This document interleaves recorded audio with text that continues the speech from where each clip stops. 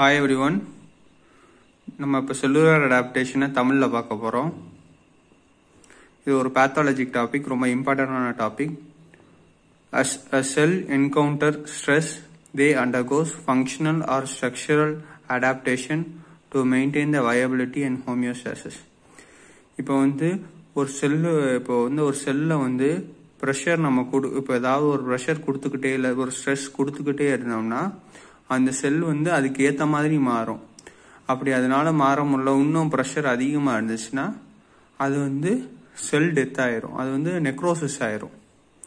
இப்போ அந்த செல்லு இப்போ ஒரு பிரஷர் கொடுக்கும்போது அதனால அடாப்ட் ஆக முடிஞ்சிச்சுன்னா அது பேர் செல்லுலர் அடாப்டேஷன். எப்படி அது அடாப்ட் ஆகும்னா both functionally and structural adaptation ரெண்டுமே போத் ஃபங்க்ஷனலாவும் ஸ்ட்ரக்சரலாவும் அடாப்ட் ஆகுறது தான் செல்லுலர் அடாப்டேஷன். இது எதுக்கு அப்படி ஆகுதுன்னா to maintain the viability and ஹோமியோசிஸ் ஒரு ப்ராப்பரான ஒரு விஷயம் அது செய்யற விஷயம் நடக்கிறதுக்காண்டி அது போத் ஃபங்க்ஷனலாவும் ஸ்ட்ரக்சரலாவும் அடாப்ட் ஆகுறது பேர் தான் cellular adaptation. These are reversible change of cells. இந்த செல்லுலர் அடாப்டேஷன் ஒரு ரிவர்சபிள் சேஞ்ச் தான்.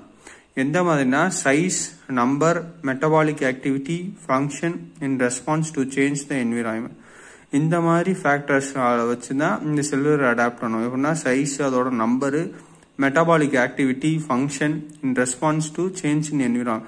ஒரு என்விரான்மெண்ட்ல ஏதாவது சேஞ்ச் நடக்கும் போது size, number, metabolic activity, function ஏதாவது அதோட ரெஸ்பான்ஸ் சேஞ்ச் பண்ணிக்கிறது, செல்லை அடாப்ட் பண்ணிக்கிறது பேர் தான் செல்லுலர் அடாப்டேஷன்.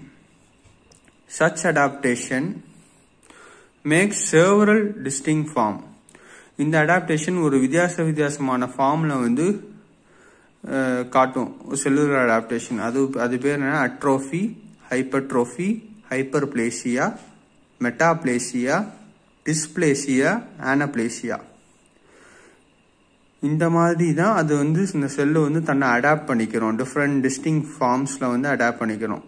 இது நம்ம ஒவ்வொன்றா நம்ம டீட்டெயில் அப்ப பார்க்க போறோம். அட்ரோஃபினா shrinkage of the size of the cell due to loss of cell substance. இங்க செல்லோட சைஸ் கம்மி ஆகும். எதனாலனா due to loss of cell substance. அது செல்லுள்ள இருக்க சப்ஸ்டன்ஸ் லாஸ்ட் ஆகிறதுனால செல்லோட சைஸ் கம்மி ஆகும். இந்த அட்ரோஃபி பிசியாலஜிக்கலாவும் பேத்தாலஜிக்கலாவும் பிரிக்கலாம். The physiological atrophy is common in early development and later life. Early டெவலப்மெண்ட்லையும் later லைஃப்லையும் இது காமனா இருக்கும். ஏர்லி டெவலப்மெண்ட்ல ஃபீட்டஸ்லயும் இன்ஃபான்ட்ஸ்லயும் இருக்கும். லேட்டர் லைஃப்ல breast tissue after lactation. பிரஸ்டோட tissue size கம்மியாகும் after lactation. Uterus after பாச்சுரேஷன். Delivery டைமுக்கு அப்புறம் அது யூட்டிரஸோட திக்னஸ் கம்மியாகும். பேத்தாலஜிக்கல் அட்ரோஃபி இது பேத்தாலஜிக்கலா ரெண்டா பிரிக்கிறாங்க. Generalise depend on the cause. It is divided into generalized and localized. Generalized are starvation atrophy, wasting of skeletal muscle. Wasting of skeletal muscle na this is due to malnutrition. இப்போ ஒரு generalizedல எடுத்துக்கிறோம். இப்போ pathological ரெண்டாவது நடக்கலாம், generalized and localized. இப்போ generalisedல starvation atrophy, wasting of skeletal muscles. It is due to malnutrition. சத்து குறைபாடுனால இது நடக்கும். இது இப்படி நடக்கிறனால என்ன ஆகுதுன்னா அதுக்கு பாடிக்கு சோர்ஸ் ஆஃப் எனர்ஜி தேவை. அதனால அந்த ஸ்கெலிட்டல் மசில்ஸை வச்சு அதோட எனர்ஜி எடுத்துக்கிறோம். அதனால இது என்ன ஆகும்னா cos of atrophy of muscles. இதனால மசில்ஸோட size கம்மியாயிரும். In chronic inflammatory disease and cancer it causes muscle atrophy. இப்போ ஏதாவது ஒரு கிரானிக் இன்ஃப்ளமேட்டரி டிசீஸ்ல இங்க மசில் அட்ரோஃபி காட்டுமா. Chronic inflammatory டிசீஸ்லயும் கேன்சர்லயும் senile atrophy occurs இன் ஓல்ட் ஏஜ். மோஸ்டா வயசானவங்களுக்கு தான் இந்த செனைல் அட்ரோஃபி நடக்கும். Atrophy of skeletal muscle and ஹார்ட்டோட இந்த அட்ரோஃபி ஆஃப் ஹார்ட்டை எப்படி சொல்றாங்கன்னா பிரவுன் அட்ரோஃபின்னு சொல்றாங்க. Endocrine atrophy it is an hypopituitarism lead to. இப்ப hypopituitarism லீட் அட்ரோஃபி காட்டுமா. எந்தெந்த கிளாண்ட்ல காட்டும்னா thyroid gland, adrenal cortex and cannot. localized atrophy. இப்போ ஜெனரலைஸ் பார்த்தோம். இப்போ லோக்கலைஸ்ல வந்து ischaemic அட்ரோஃபிக், slowly developing atrial occlusive disease, decreased blood supply. Blood supply கம்மியா இருக்கனால வந்து ஏட்ரியால வந்து ஒரு அக்ளூசிவ் டிசீஸ் மாதிரி ஃபார்ம் ஆகும். இப்போ பிரெயின் அட்ரோஃபி எடுத்துக்கிட்டா இது ஒரு example. Brain அட்ரோஃபிக்கு atherosclerosis of cerebral artery, disuse atrophy.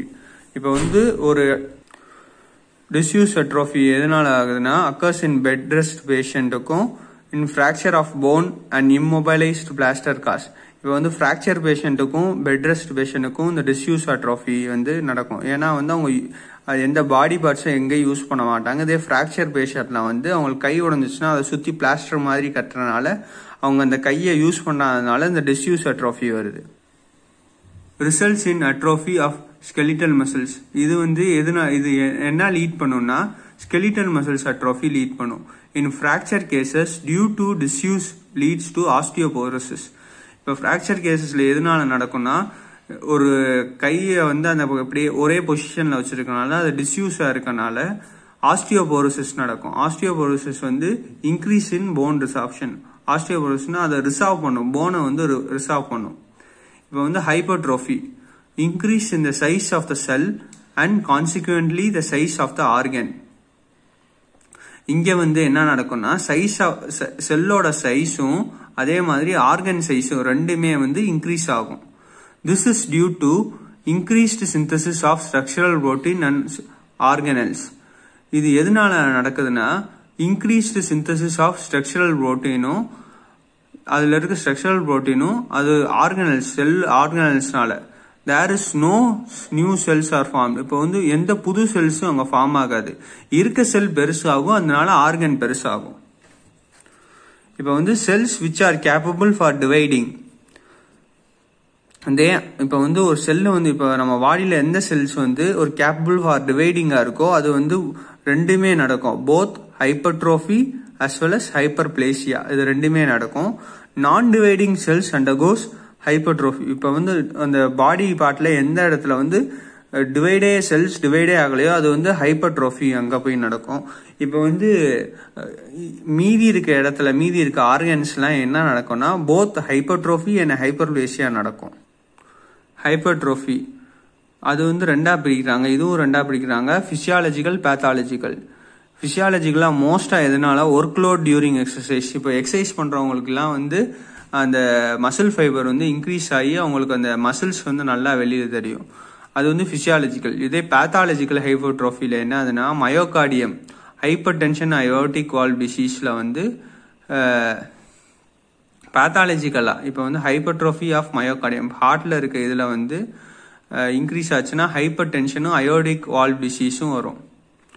Smooth muscle hypertrophy இப்போ வந்து obstruction of to the outflow and in hollow organs. இப்போ வந்து ஹாலோ ஆர்கன்ஸ்ல இருக்க அவுட்ஃப்ளோல வந்து ஏதாவது அப்ஸ்ட்ரக்ஷன் நடந்துச்சுன்னா அது வந்து இது. இப்போ எக்ஸாம்பிள் பார்த்தீங்கன்னா ஸ்டொமக்ல ஹாலோ ஆர்கன்ல வந்து பிளயோரிக் ஸ்டினோசிஸ்ன்றது, இன்டெஸ்டைன்ல வந்து கிரான்ஸ் டிசீஸ்ன்றது, பிளாடர்ல வந்து ப்ராஸ்டட்டிக் ஹைப்பர்பிளேசியான்றாங்க. இப்போ வந்து ஹைப்பர்பிளேசியானா என்னன்னு பார்க்க போறோம். ஹைப்பர்பிளேசியானா increase in the number of cells. அங்க வந்து increase in the size of the செல், இங்க வந்து increase in the number of cells which increases த செல். அங்கேயும் சைஸ் ஆஃப் த ஆர்கன் ரெண்டுலையும், ஹைப்பர்பிளேசியாலையும் சரி ஹைப்பர்ட்ரோஃபிலையும் ரெண்டுலையும் செல்லோட சைஸ் வந்து செல் ஆர்கன் சைஸ் வந்து இன்க்ரீஸ் ஆகும். ஆனா வந்து ஹைப்பர்ட்ரோஃபில வந்து increase in size of the sell, but ஹைப்பர்பிளேசியால வந்து increase in the number of the cells. இப்போ hyperplasia does not always increases the size of the organ. எப்பயுமே இங்க வந்து ஆர்கனோட சைஸ் வந்து எப்பயுமே இன்க்ரீஸா இருக்காது. இப்போ பழைய சொன்ன மாதிரி தான் ஹைப்பர்பிளேசியா வந்து செல் population is capable of dividing. இப்போ வந்து அந்த செல்லு வந்து டிவைட் ஆகிறதுக்கு வாய்ப்பு இருந்துச்சுன்னா அங்கே ஹைப்பர்பிளேசியா வந்து நடக்கும். இப்போ ஹைப்பர்பிளேசியாவும் ரெண்டா வந்து பிரிக்கிறாங்க, அதுவும் போத் பிசியாலஜிக்கல் அண்ட் பேத்தாலஜிக்கலா பிரிக்கிறாங்க. இப்போ பிசியாலஜிக்கல் எடுத்துக்கிட்டோம்னா hormonal hyperplasia, increase in functional capacity of the hormone. ஹார்மோனோட functional capacity increase ஆகும் போது இந்த ஹார்மோனல் ஹைப்பர்பிளேசியா வரும். Hyperplasia of the breast tissue during pregnancy. இப்போ வந்து ஹார்மோன்ல இந்த பிரெக்னன்சியில் டைமில் வந்து ஹார்மோன் வந்து அதிகமாக சுரக்கிறதுனால பிரஸ்ட் சைஸு இன்க்ரீஸ் ஆகும். செல்ஸ் அங்கே நியூவாக ப்ரொடியூஸ் ஆகி அங்கே சைஸ் இன்க்ரீஸ் ஆகும்.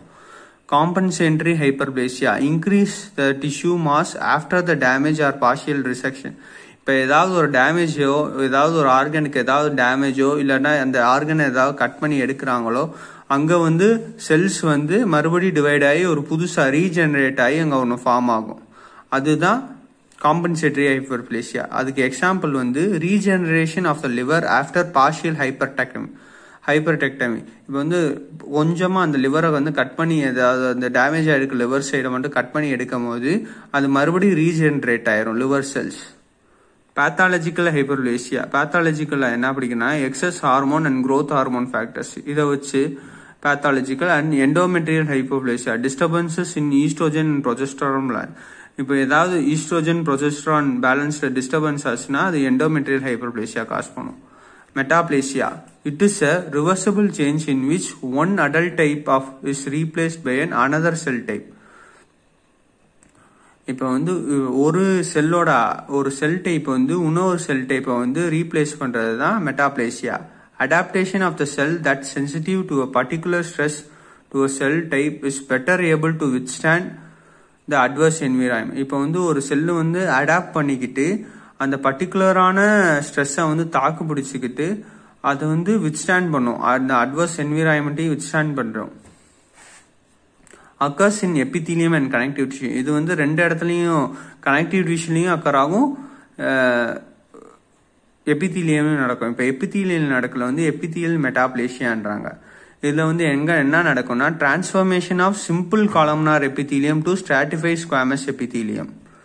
இங்க வந்து மோஸ்டா வந்து காமன் வந்து ரெஸ்பிரேட்டரி ட்ராக்ட்ல நடக்கும். இன் ரெஸ்பான்ஸ் டு கிரானிக் இரிட்டேஷன். ஏதாவது கிரானிக் இரிட்டேஷன் நடக்கும் போது இது மோஸ்டா வந்து இந்த ரெஸ்பிரேட்டரி ட்ராக்ட்ல நடக்கும். Connective tissue மெட்டாப்ளேசியா. Formation of cartilage, phone R adipose tissue in the tissue is normally and two not contain these element. இப்போ சாதாரணமா கார்டிலேஜ், போன், அடிபோஸ் டிஷ்யூலாம் ஃபார்ம் ஆகிறது வந்து they are normally formed but do not contain இந்த element இல்லாம வந்து இது form ஆகுது. Formation of cartilage, bone, adipose tissue in the tissue that normally do not contain these elements. Dysplasia.